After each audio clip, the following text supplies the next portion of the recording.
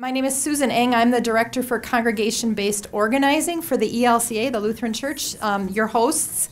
And I am also a former organizer with the Gamaliel Foundation, but I've been at this position as a Director for Organizing for the ELCA for 6.5 years. And also a former parish pastor, so I'm an ordained Lutheran pastor, and moderating this session.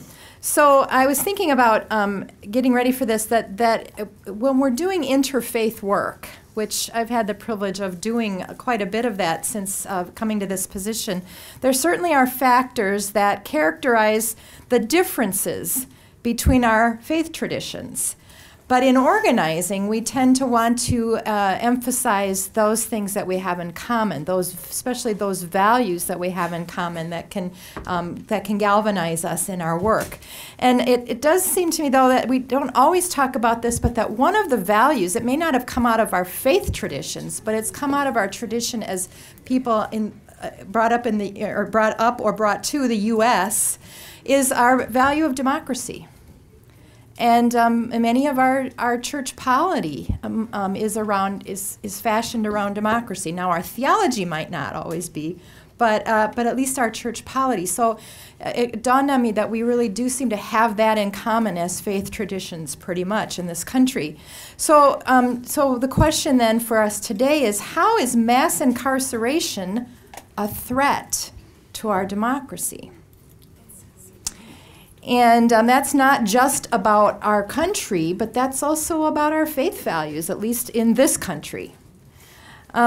So even if you believe that the only or the main hallmark of democracy is the right to vote, which is, in my mind, the minimal aspect of exercising one's democracy, even if you just say that that's it, that's what democracy is, mass incarceration is disenfranchising citizens who are in the system of mass incarceration. But there are myriad of additional ways that people living in poverty, people of color, the incarcerated, the formerly incarcerated, are excluded or hindered from participating in the democratic process. So this session, our presenters will look at the movements and campaigns that are challenging the disenfranchisement of, I think, mostly the formerly incarcerated, though they might easily go beyond that, so we welcome that.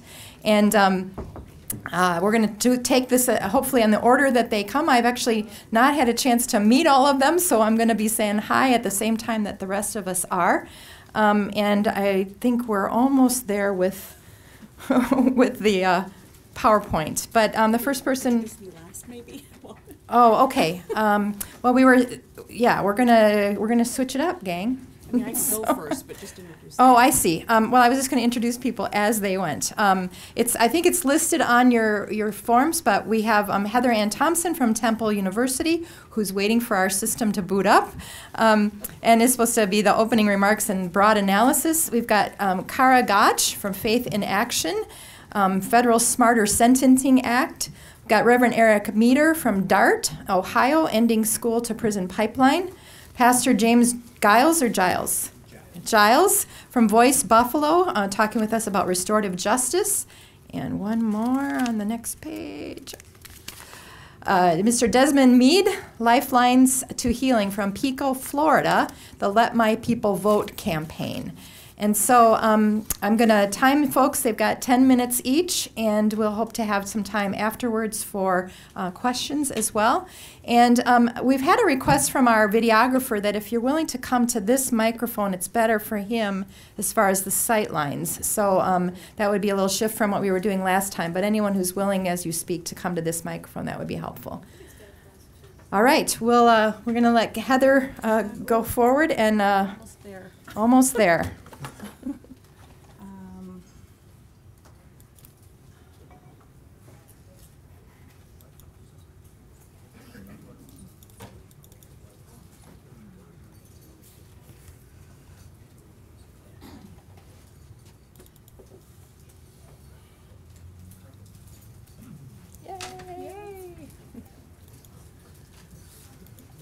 All right. Wonderful. Thank you so much.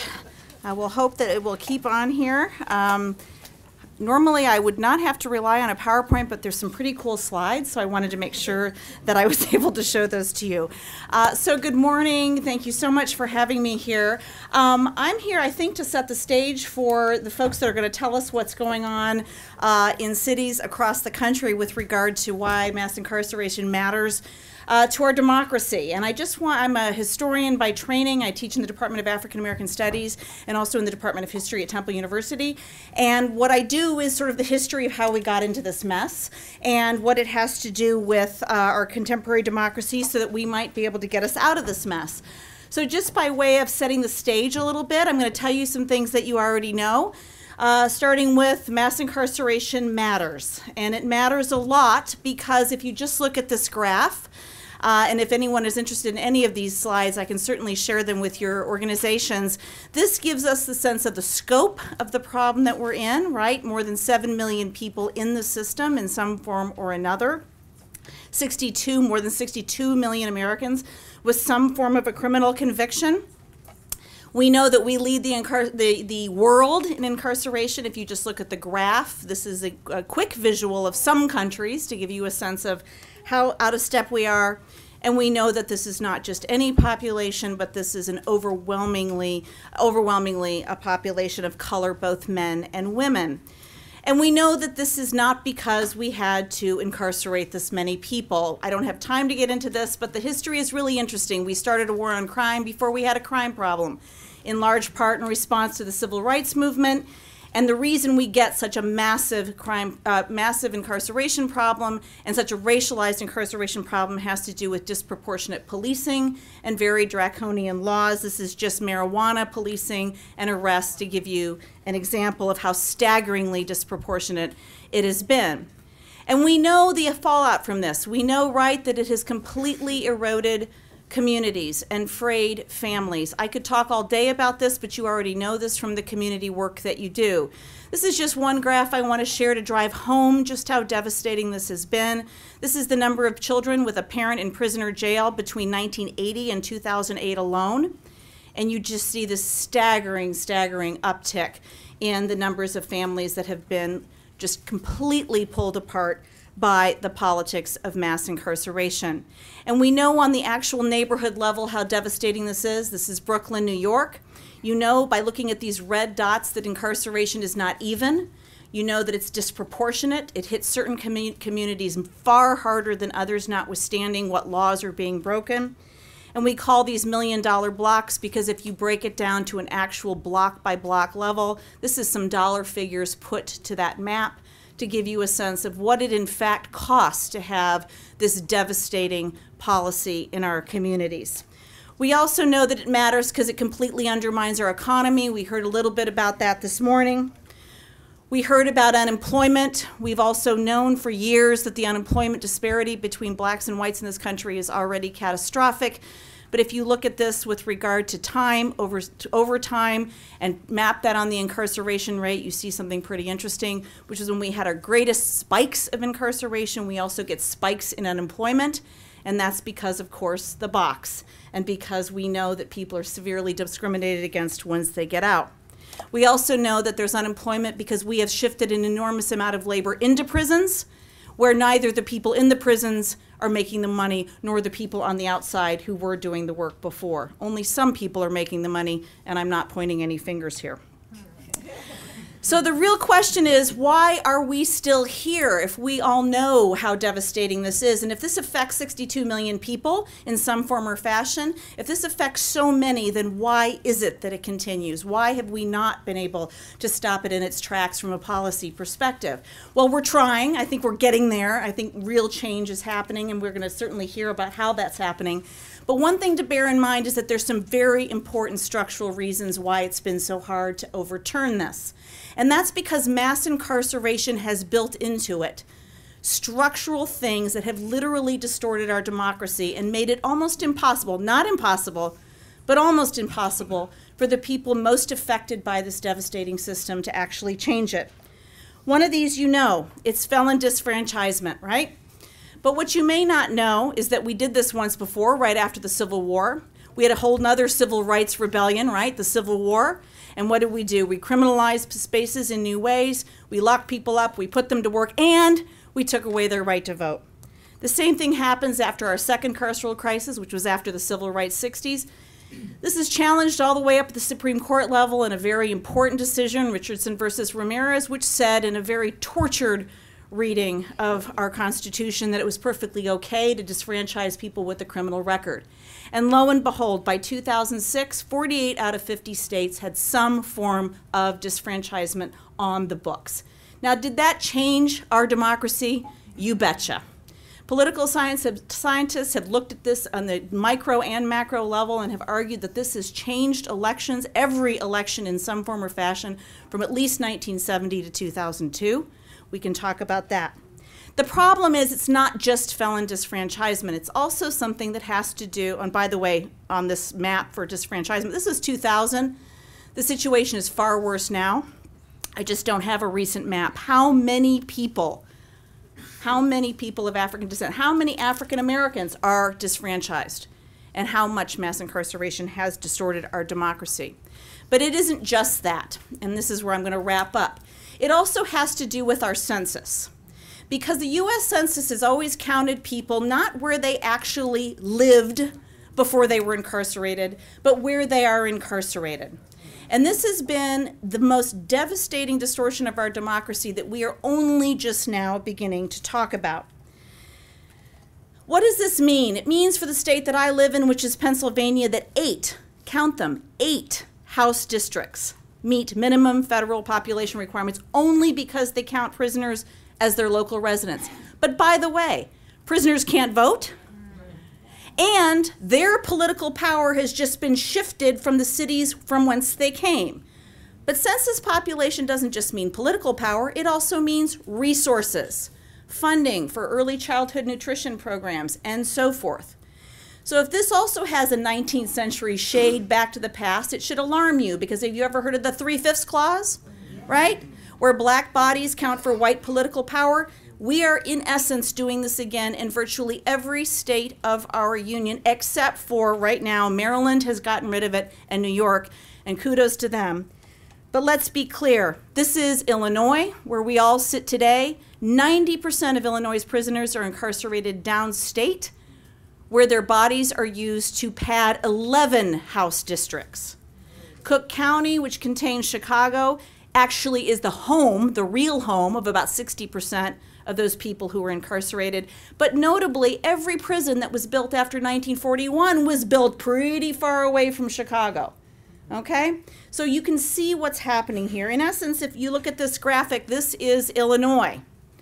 And those arrows represent political power shifting to districts that, guess what, vote for prison expansion, vote for drug laws, vote for mandatory minimums, and vote for tough on crime policies. So I hope I'm beginning to show a little bit about why it is we have the policies that we have. I don't have time, but I've got maps on Ohio, because we have someone from Ohio here on the panel. Again, skewing of our democracy. Florida, skewing of our democracy, as another panelist will talk about. So what are we really talking about here? We're talking about that mass incarceration matters because it has not only frayed our communities and distorted our economy, but it has distorted our very democracy. And I say this to a group of amazing people from the faith community to say that as we move forward, we need to be really clear that so many of our people are not in prison because of heinous crimes. This is not a question of redemption always. This is a question of policy. This is a question of repressive policy. And if we can understand the way these policies work, and we can understand why it is that they stay from, cycle to cycle to cycle, then we understand just how much work we have to do and how important community work is. Good news, we've gotten rid of prison gerrymandering again in 2 states. We're working in states across the country to do it again. Community work matters, all of this. It doesn't mean it's impossible to change it, but now hopefully I hope set the stage for why it has felt like such an uphill battle and exactly what it is we might have to do. And the first thing might be ending prison gerrymandering. Thank you.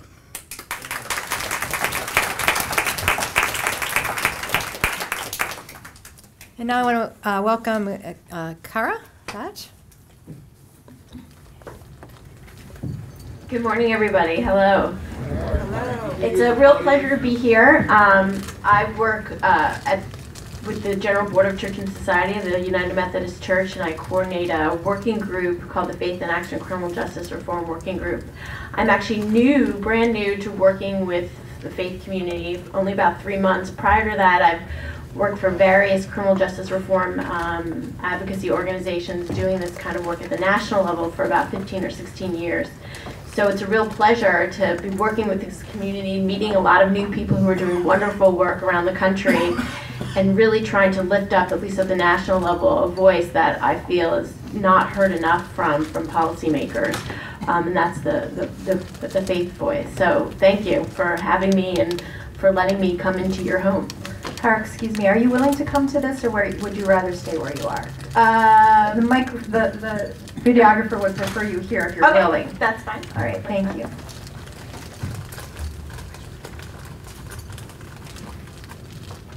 I paused your time.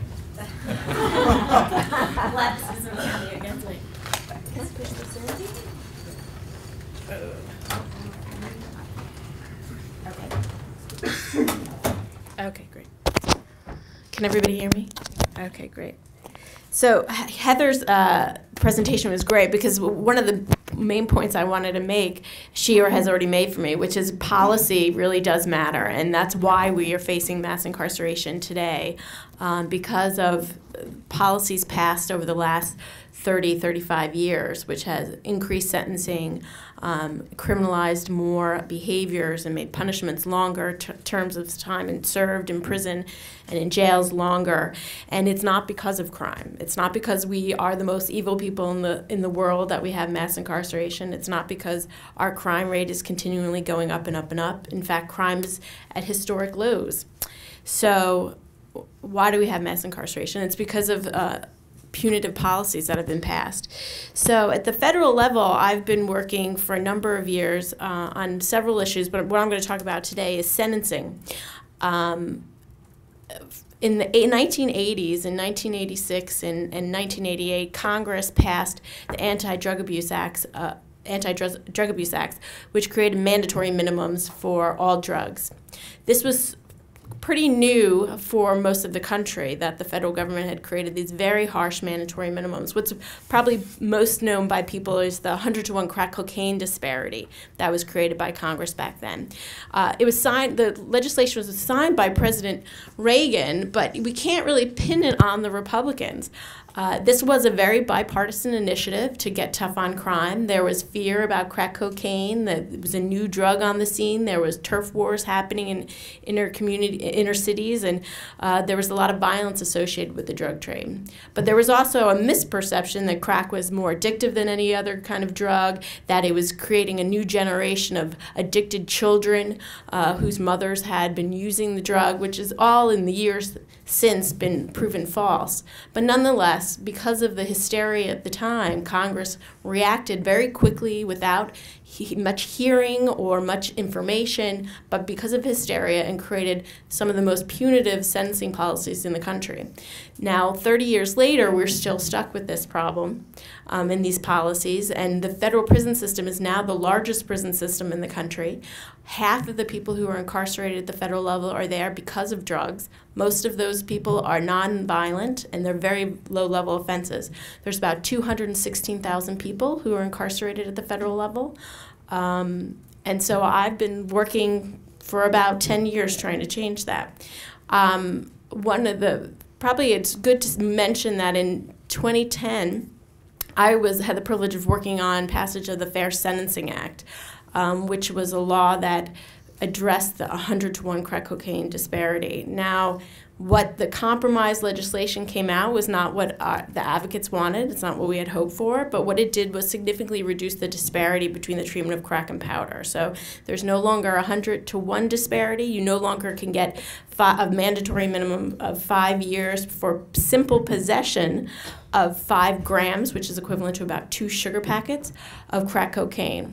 The simple possession mandatory minimum was eliminated, and now you have to have at least an ounce to get a 5-year mandatory minimum. So progress, right? But in perspective, keeping that in perspective, you know, people, the 5 grams of crack cocaine, you had to have 500 grams of powder cocaine. So that's where the disparity comes from. 2 drugs that are chemically identical, very different sentencing structure. And we know part of the reason why that is because of the perception that the people who use crack cocaine, which is also false, were predominantly African American, and the people who used powder cocaine were predominantly Caucasian. That is not in fact true, but that was the perception. And that's where a lot of the outrage around our drug sentencing laws in this country come from this very racial disparate impact. About 80% of the people in federal prison for crack cocaine offenses are African American. And so the burden of that very harsh and excessive penalty has been bared on them. So what we have, in 2010, President Obama signed the Fair Sentencing Act. This was after about 25 years of advocacy. Now, this is how slow Congress works and how slow policy change is, particularly in this field, because it is bipartisan.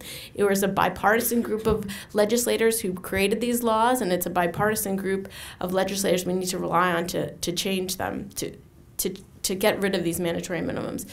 So 2010, 25 years after advocacy, we had reduction in the disparity, modest, I'll admit, but it has had a tremendous impact because changes in implementing the law. The U.S. Sentencing Commission, which sets the sentencing guidelines at the federal level, decided to make those changes retroactive. So there were a number of people, about 16,000 people, who had time taken off their sentence and were in fact released early.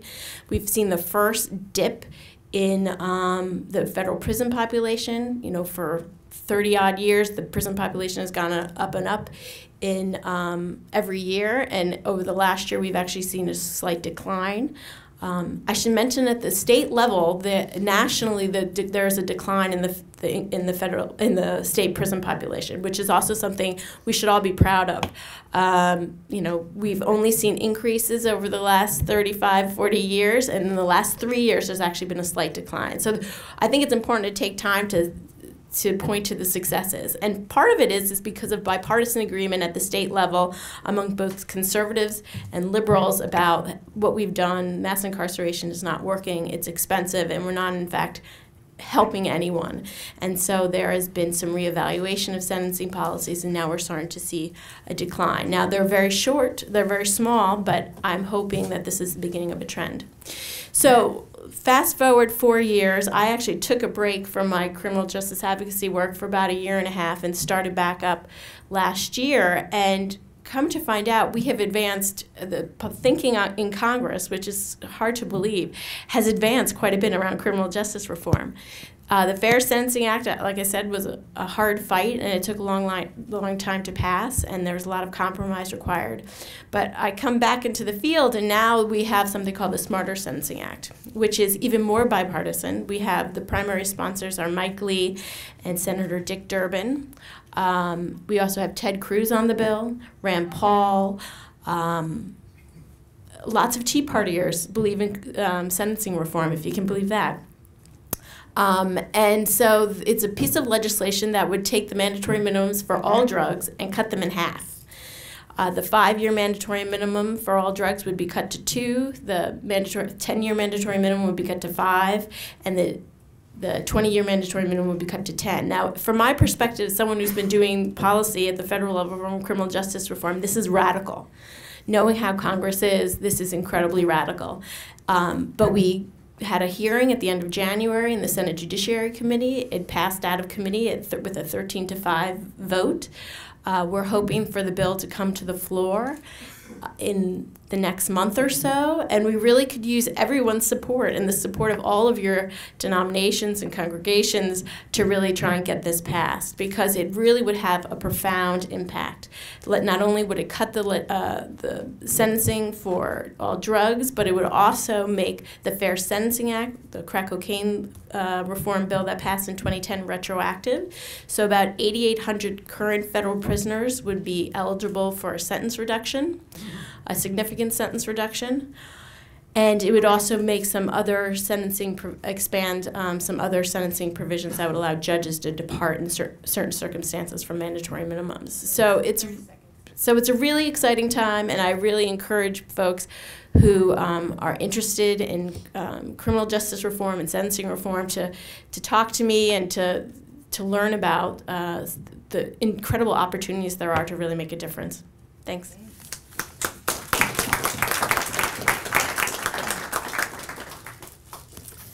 All right, welcome Reverend Eric Meade from Dart, Ohio, to talk with us. Amen. I have to start with a nod to the people who talked about jobs earlier. My name is Eric Meade. I'm the Associate Minister at the First Unitarian Universalist Church in Columbus, Ohio. My sweetie, Ann, my partner, graduated with her Bachelor's of Science last December. She's 52 years old. She is of Black, Jamaican, and Chinese descent, and she's looking for work. She texted me this earlier. Jim Tressel is the new president at Youngstown. You have to be famous and be part of something inappropriate, and you get ahead. Really? What the blank does he know about running a university? No fair, I want a job, I'm special too. Had to share that. Had to share that.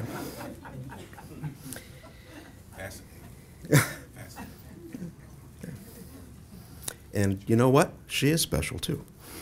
She's been working since she was 16. Any place would be better off to have her with her. I serve a church in Ohio now, but previous to that I served a congregation in suburban Northern California. And in many ways, I'm here because of a prisoner I used to visit by the name of Jesse, who was in prison for murder at New Folsom. Jesse was not a model prisoner because he felt in his bones there was nothing worth going back home to. His brother died. His family didn't get the news to him for 6 months. He was in solitary when I visited him last. And so while I was called to Columbus to do primarily pastoral work, I'm doing political work too because it needs to be done. And the story I have for you today is policy, but it's policy on a very local level. I think I heard the phrase school-to-prison pipeline at least a half a dozen times last night.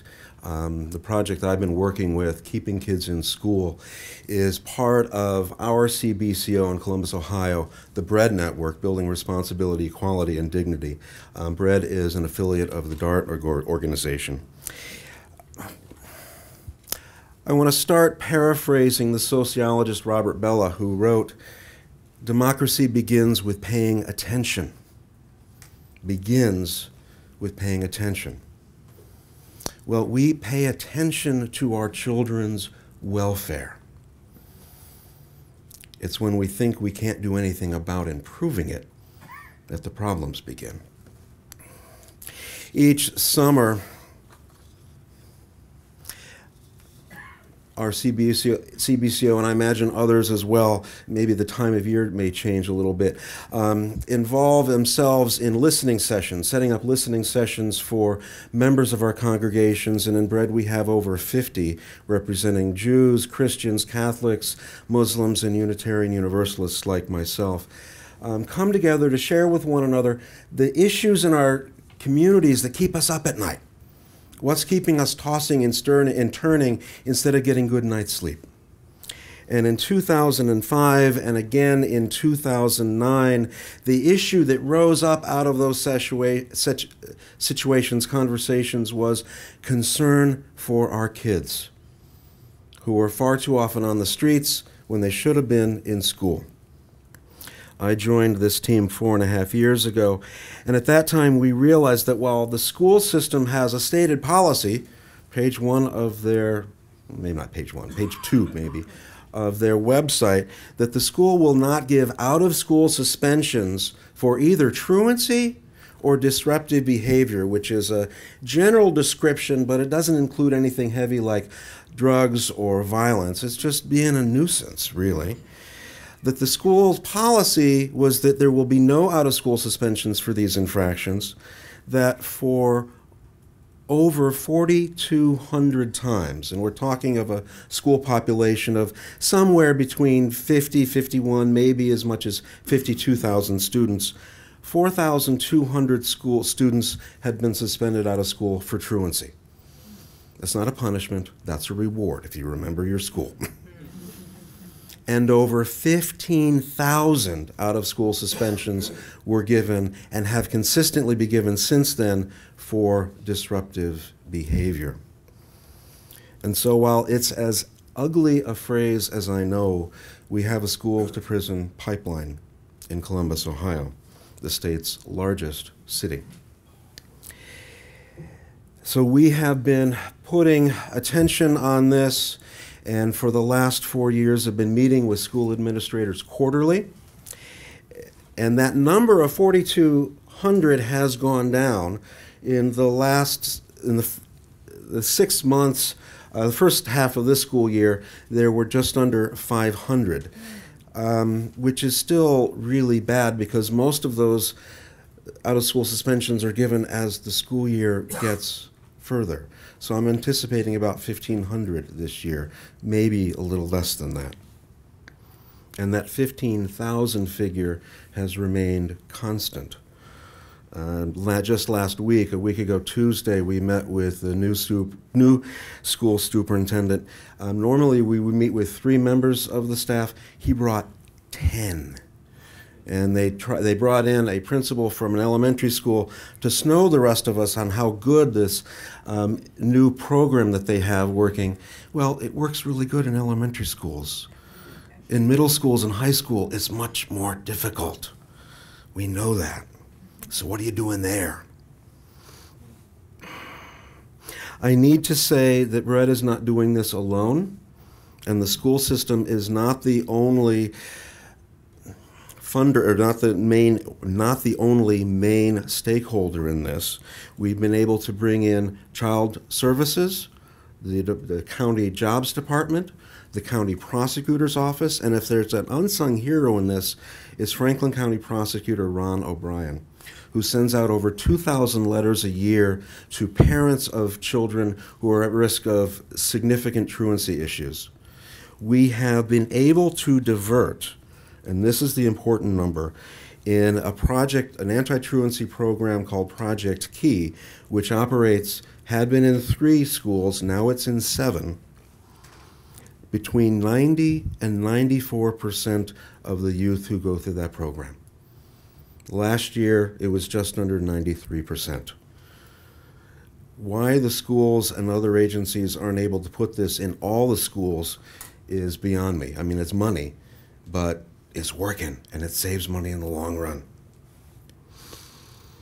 We've also had partnership in the police department. They've run, once again, truancy sweeps, which sounds awful, but they're getting those kids to centers at the YMCA and back in school.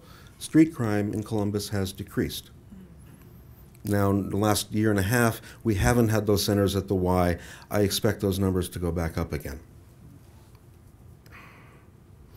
I don't know if it would have made your news outlets, but in Columbus has been one of several cities in Ohio with how you say the school system has been cooking the books on enrollment and attendance. We fired 4 of our school principals this last spring, late winter. 2 of those are suing the school district saying, we were doing what we were told. You're making scapegoats out of us, which I trust to be thoroughly accurate. 4 will go down, the rest will remain. So we've made some progress in Columbus by bringing people together from our congregations and lifting a light on this issue. It is far from done. I remember John in this room, who was our organizer for Brett at the time, he's moved on to Dart Central, sitting down with me a little over a year ago and saying, do we declare partial victory or do we continue? And the answer is the job's not done. The pipeline still is in existence. We're not giving up. We're not giving up. Thank you.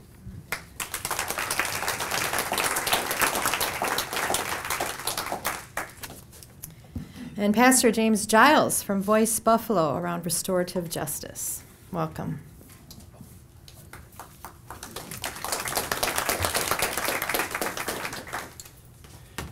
I am certainly delighted to be here. It's always good to know that someone is in the trenches with you in this battle, and I'm starting to see a global concentration and focus on changing the status quo in America.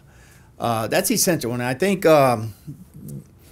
before I get into that, I would like to recognize I'm here from the Gamaliel Western New York Foundation and Society, my Gamaliel partners back there, and welcome you. I attribute much of my training to some things that I learned from them. I am the Vice President of Voice Buffalo, which is a Gamaliel affiliate out of Buffalo, New York, and we're concerned with issues in Western New York. One of the things that I'm also the president of Back to Basics Outreach Ministry. I've been involved in court advocacy for the last 20 years, prisoner reentry for the last 20 years, gang and anti-violence strategies for the last 15 years, and youth intervention programs for the last 20 years. In all of that, we've come to learn a few things about the system that we're working against. I want to read something before I begin into this restorative justice that kind of sets the tone for what it is that we're up against. And it simply reads that when in the course of human events it becomes necessary for one people to dissolve the political bands which have connected them with another and to assume among the powers of the earth the separate and equal station to which laws of nature and nature's God entitle them, to dissent respect to the opinions of mankind requires that they should declare the causes which impel them to the separation. We hold these truths to be self-evident, that all men are created equal, that they are endowed by their Creator with certain unalienable rights, that among these are life, liberty, and the pursuit of happiness, and that to secure these rights, governments are instituted among men, deriving their just powers from the consent of the governed, which begins the plight of our democracy in this country. For first of all, the framers of that particular document, Thomas Jefferson and Ben Franklin, Roger Sherman, Robert R. Livingston, at the time when they said all men created equal, they were sending a message to King George of Great Britain, and what they really was saying that all white Anglo-Saxon Americans are created equal and that they are endowed with certain unalienable rights, and among these life, liberty, and the pursuit of happiness. And the trend still exists today. And that's what it's about, and that's what we're up against, and that's why we will not leave this idea, notion that racial equality does not exist here in America and has created these systems that have perpetuated poverty for a targeted group, poor education, mass incarceration for a targeted group, as the Heather had just so adequately illustrated. So we have a challenge here, but it's not just to address these issues, because if we don't get to the core of what's creating this, then as Michelle Alexander said in her book, The New Jim Crow, say we may have some victories, but if we don't change public consensus, there would just be small, minor victories, but the status quo will remain the same and always create or double the problem. So what we are doing in the areas of restorative justice, and we recognize even restorative justice limitations, that we decided that in the city of Buffalo, we have some statistics of our own. And this is the thing that began to marshal in the movement toward establishing restorative justice, and so that we can create restorative practices in our public schools and toward our criminal justice system and within our community. And these statistics were created by a student from the University of Buffalo researched this for us, that in Erie County, we have 14% African American population. But yet we represent 43% of the arrests and 67% of the convictions. Now something is wrong with that picture. And we made an appeal to the faith community that say, hey, can you see something is wrong with this? And so when we visit churches, almost 10 to 20% of the population or the congregation can raise their hand that they have a loved one or themselves have been incarcerated in Erie County. So we decided that we would develop a system where, recognizing the challenges, if we could develop what we call restorative hubs, where the community could come together in churches, in the faith community, and begin to exercise what is called restorative practices, whether it be peace circles or whether it be peace conferences, when a harm has been done to another person and we have a system that has harmed us that needs a peace circle. It has been traditionally, it was the way that we did things traditionally. Whether you were a Berber tribe, whether you were the Dinka tribe in Africa, or the Maasai in Africa, when something happened within the community came together to solve its problems. It's this document that says we shall establish a government has taken away community competence, where now the community is so desensitized to what's going on around them that we don't even see or feel the impact when a misjustice is done. So we decided to wake up the churches, to wake up the faith community, and begin to develop these restorative hubs by training facilitators within the churches to be responsible for developing community competence within the areas that they occupy their services. And how we did that was, first of all, train them and then establish relationship. Gamaliel taught me this. I've been in this game for a long time because I came out of prison. Since the prison did 2 bids for something I had absolutely nothing to do, but that was okay because I did so much that I got away with. Yeah, I got it. I got it. You know, so they caught up with me some other way. All right, so it was okay, but I could see firsthand the injustices that take place in mass incarceration. I'm just one of the numbers. A Caucasian lady identified me as the perpetrator of cashing a check at her teller's office, right? And listen, I always smile. Back then, and we're talking about 25 years ago, I had a cracked tooth right here. Anybody could see it. The person that actually did it had perfect teeth. But she said, yes, it was him, and I got sentenced to 3.5 years for that, okay? But I could work with it because I was doing some mad stuff back then.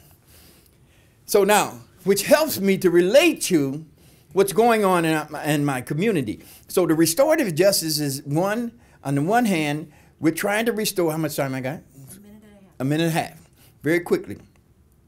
The Voice Buffalo galvanized around us to kind of get restorative justice into this violence that we have in the community of Buffalo. We have, listen, 14, 15-year-old, this is not something that's natural. I had a 14-year-old Christian Porter's killed in the middle of the night on a busy street. Have a 15-year-old killed because he said the wrong thing to somebody, right? And nobody's doing anything. If this kind of shooting was taking place in suburban America, the National Guard would come in here and take away everybody's weapon. Right. It would not stand by and allow this. So we've woken up churches to begin to say, let's help build community confidence. Let's help the community, once again, be responsible for the things that are going on in the community. And to do that, we have to develop relationships. The Gamaliel Foundation taught me about developing relationships, organizing power, organizing people and organizing money, and organizing and developing leaders to do this. And many of you are already doing that. But if we don't begin to get to the core issues, we got systems in place perpetrated by the good old boys, right, that's not going to change. I don't care how much work that we do, how many victories, small victories, they'll allow us to have that. They'll allow the water company, they'll allow us to hire a few people, but they're going to keep the system that disenfranchised people in place. They're going to keep that until we get to the core of what's really going on, and that's racism.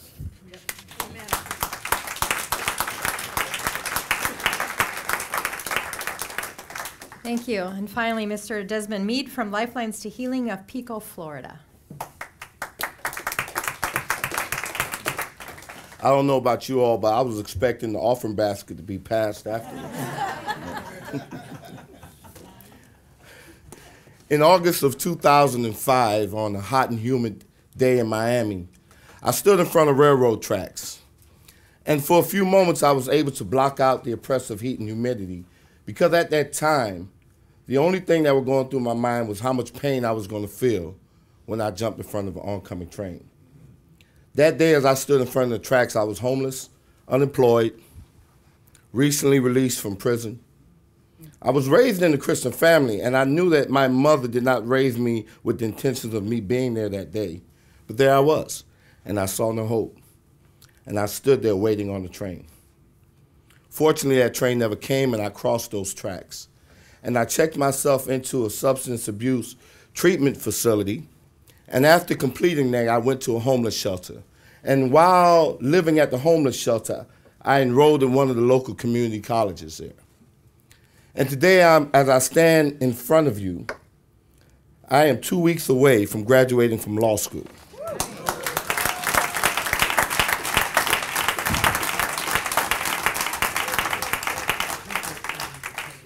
Good morning. My name is Desmond Meade, and I currently serve as the state director of the Lifelines of Healing campaign in Florida. The Lifelines of Healing campaign is part of the PICO network, whose guiding principles are wrapped around the concept of proclamation, policy, and programs. The Lifeline Healing campaign focuses primarily on reducing gun violence and also on mass incarceration. And we realize within there is felon disenfranchisement. And so in Florida, we chose to focus on felon disenfranchisement because of what is going on in that state. Currently, Florida has the largest amount of individuals, returning citizens, who are disfranchised. In 2010, that number was tabulated to be over 1.54 million. We believe that today that number is nearing more 2 million. To put it in context, that number is more than the entire population of over 15 states and U.S. territories, or over 80 countries. And we account for a quarter of the people who are disfranchised in the United States. Florida's policies now is that once an individual is convicted of a felony, they lose their civil rights for life. We're only one of 3 states now that permanently disfranchises an individual.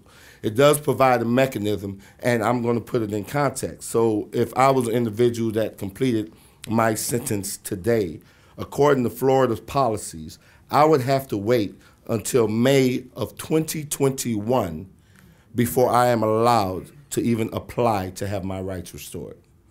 Once I apply in May of 2021, there's an additional 6-year application processing time. So I would actually have to wait until May of 2027 at least, just to see if I have a chance.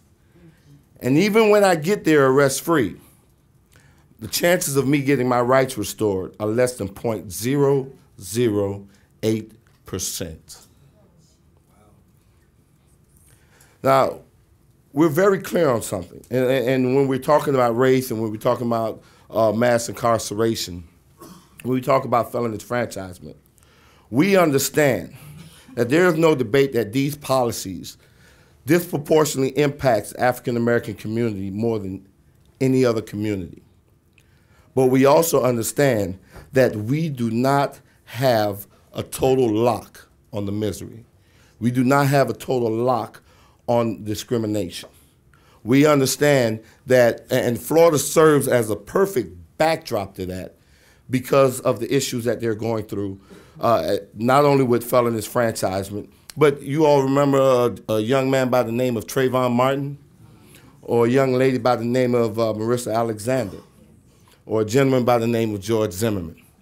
And so we know that there are so many issues that are going on in Florida, but we know that it comes to the root of two things, really. Number one is that how do we value the lives of someone else? How do we value the lives of the immigrant? How do we value the lives of the returning citizen, the minimum wage worker, and so on and so on? And we also know that private prisons are a driving force behind some of these policies that not only incarcerate African Americans at a disproportionate rate, but also imprison immigrants and declare them illegal and dehumanize them and incarcerate them. Let us be clear, in the state of Florida in 2010, Florida allocated $20,000 to incarcerate one person per year. And to take it a step further, the prisons make $48,000 per year to incarcerate an immigrant. And so we knew going into Florida, when we're talking about felon disfranchisement, we knew that the felon disfranchisement was but a symptom of a much deeper issue. But the beautiful thing, and I tell people this, and they look at me like I'm crazy, I love Florida, and I love the situation it is in right now, because it creates an opportunity for us to bring together black and brown and white, for us to bring together the poor, and to actually see and eliminate these systems that have oppressed people for so long. And so with our Lifelines to Healing campaign, we are set about to change these felon disfranchisement policies. And we know that, matter of fact, my mother used to tell me when I was growing up that the tail does not wag the dog wags the tail. And recognizing that we're in a system where we give so much deference to our elected officials, we lose sight of the fact that this country was created by who? We the people. And we elect those individuals. And so we knew that there was power in the vote. And so we understood that the system was designed not only to oppress, but the best way to oppress was to keep people from being civically engaged, to keep people from having their voices heard at the voting locations. And so we set about to change that dynamic and empower those individuals who are mostly directly impacted, people like me. For instance, no matter, you just gave me a round of applause, but in spite of the fact that I was able to overcome all of these things, I still cannot vote. I still cannot buy a home for my family. I still cannot even sit for the bar so I can practice in my profession. And so we empower people like me to not just be beneficiaries of the work, but be creators and leaders of the work, to be out in the forefront. And so even though that these individuals cannot vote, they have family members who can vote. And so we empower them to be organizers, to organize their family members, to organize their communities. But we don't just stop there, because as the great Reverend just alluded to, we know that we even have clergy who are directly impacted. Men of God who might have made mistakes in the past, but have since then changed their life around and become pillars in our community. And so we also organize congregations to stand on the faith principles of redemption, restoration, and forgiveness. We know that when Christ was on the cross and the criminal asked him to be saved, Jesus did not tell him he had to wait 5 or 7 years. Jesus said, "This day you shall enter into heaven." And so we're organizing churches along with returning citizens and their families to stand up on those faith principles, creating that space. But in the process of doing that, knowing that we're not we're more about the movement than the moment. We know that we have to address the systematic racism that is pervasive in our community. And so we engage not only our congregations, but also our returning citizens into some deep, thought-provoking dialogue about race, about what does it mean about the privileges and things of that nature. And then we push them even further because we refuse to allow ourselves to be comfortable, because when we are comfortable, we don't grow. And so we push ourselves to be uncomfortable and act upon this dialogue and engage in actions where there's truly black-brown unity. And in doing so, we create a movement that not only changes the system, but allows, or change the policy, I should say, but allow us to change the system forever. And so I just wanted to just share this with you because it was amazing that you put it. Our main campaign that we have in Florida is our Let My People Vote campaign. Just like Moses told Pharaoh to let his people go, that we're asking all congregations to tell their elected officials to let our people vote.